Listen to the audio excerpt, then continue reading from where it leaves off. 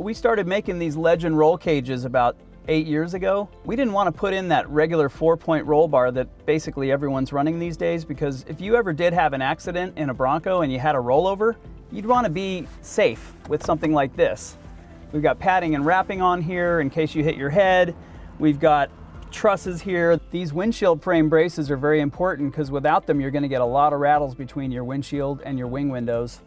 The roll bars that everybody else is installing, they're only in the back of the car. You need the bars coming all the way to the front, going all the way to the floor in order to have maximum safety protection. And that's why we came up with these roll cages.